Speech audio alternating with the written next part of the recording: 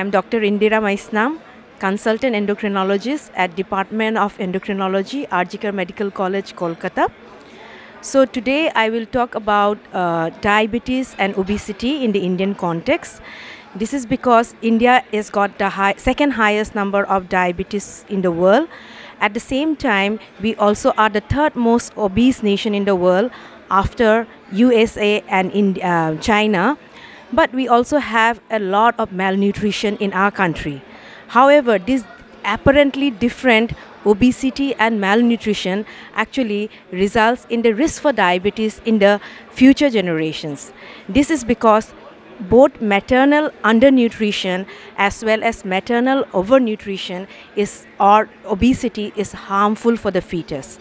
When there is maternal overnutrition or obesity, or when the mother develops diabetes, which is known as gestational diabetes mellitus, the offspring or the baby has a high risk of becoming obese and developing diabetes in the future.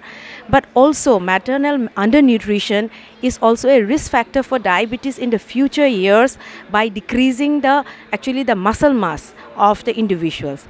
And as a result of which, we Indians actually develop diabetes at a much lower body weight compared to, let's say, Westerners or Caucasians.